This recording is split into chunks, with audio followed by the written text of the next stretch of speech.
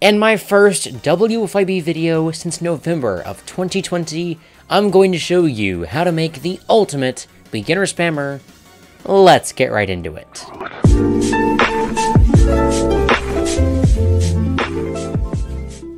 Hello and welcome. Today, I'm going to show you how to build the ultimate WFYB beginner spammer. Before we get started with actually building it though, let's talk about the materials and cost. For the cost, you're looking at $17,850. If you compress a bit extra, you could be looking at $18,000 or even $19,000. Compared to other spammers though, this design is actually pretty cost efficient and is a great value for the money. As for materials, you can definitely build this with steel armor, but you will have to compress a bit more to have the same amount of protection. Also, you need spice planks and the Mark I pilot seat for the best results. Additionally, you will need a friend to compress the cannons for you by shooting them out. Anyways, let's start building. We'll begin by placing down 3 spice planks in a longways order, just like so. At the end of this row, we'll place 2 perpendicularly rotated planks so that we can compress off of them. After this, we'll go ahead and duplicate to the other side of our ship. Once you have this step completed, there should be 9 spice planks on your ship. Now, you can either use an auto clicker or your mouse and compress 49 times for optimal floatiness and balance. Link in the description, by the way. Now, we'll compress 49 times for each spice plank.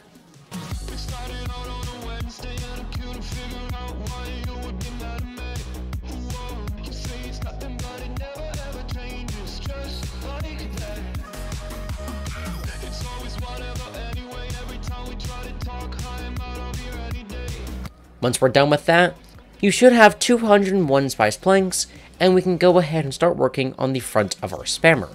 Place down 3 spice planks, as shown, for a total of 4. Then, delete the ones below the top, and place a cannon upside down as shown.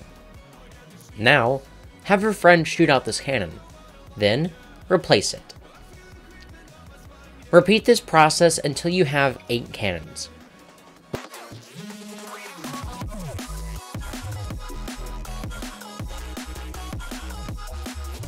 Once you have all of your cannons shot out and ready to be repaired, we can place down our seat by simply putting down 2 spice planks and deleting the one below, giving us a space to put our seat.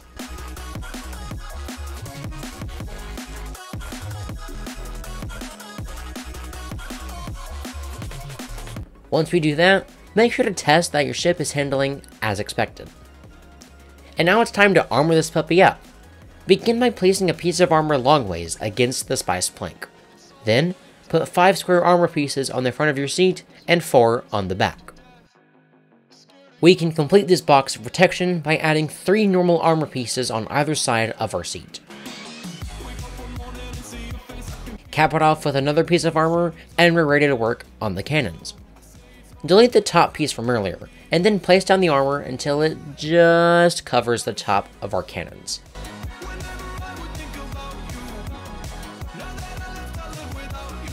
Then, delete every other piece for more effective weight distribution and a nicer look. If you're not quite ready to repair all yet, then don't.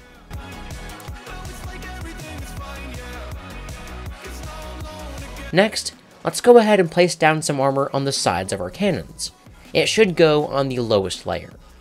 Then, place a piece of armor on the inside and then delete the piece on the outside for a more seamless look. To protect the front of the cannons, we can place down a square piece of armor and then build backwards by half of its length as shown. Then, we can delete the original piece, put one into the middle, delete the other piece, and put down 2 armors on either side of the middle. Delete every other one for additional weight savings and styling points. Now, we can compress each of these pieces to ensure that they can take a lot of cannon fire. Place down a perpendicularly rotated piece of armor and compress off of that 9 times. Repeat for each square.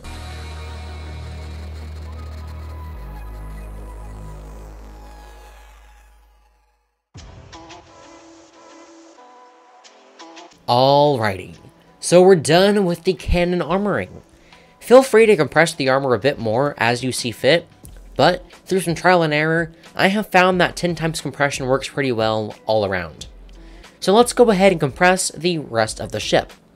Place down small angled armor on the front of each spice plank.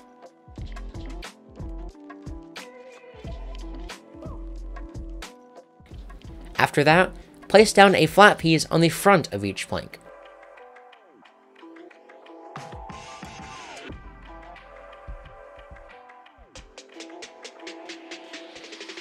Then, we can place 3 layers of armor on the outside of each plank.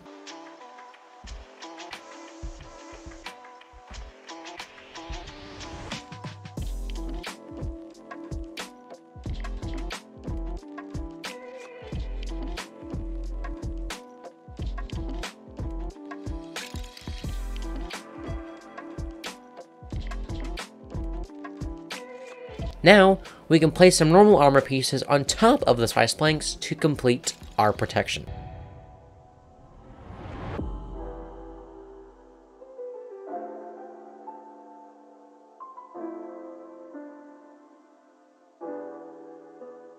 The ship is basically complete at this point, but we still have a little bit to add.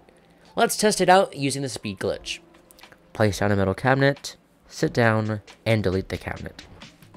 At this point, your spammer should function as intended, it just has to have the cannons repaired. Make sure to teleport out. Now we can finish our armoring. Place a small, perpendicular piece of armor on the side of the armor on the front of our spice planks.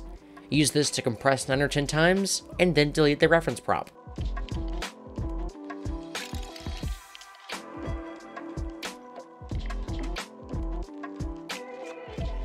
And now, we are done.